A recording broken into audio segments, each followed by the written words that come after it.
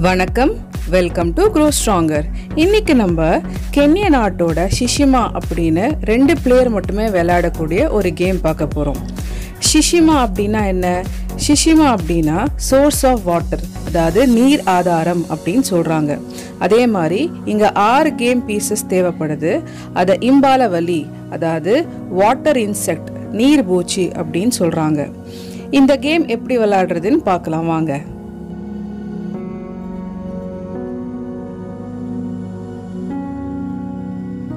ஸ்க்ரீனில் பார்க்குற மாதிரி ஏதாவது 2 கலர்ஸ், இங்கே ப்ளூ கலரில் 3, ரெட் கலரில் 3 எடுத்துகிட்ருக்கோம். இது மாதிரி நம்ம எதிரில் அரேஞ்ச் பண்ணி வைக்கணும்.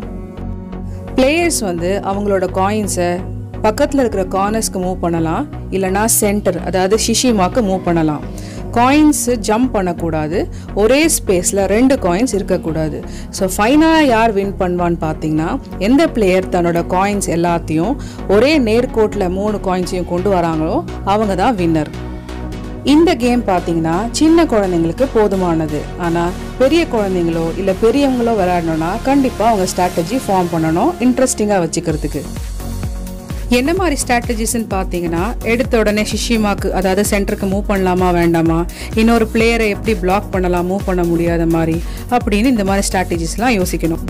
ஸோ இன்றைக்கே உங்கள் குழந்தையோட உட்காந்து இந்த ஷிஷிமா கேமை கண்டிப்பாக விளையாடுங்க, என்ஜாய் பண்ணுங்கள்.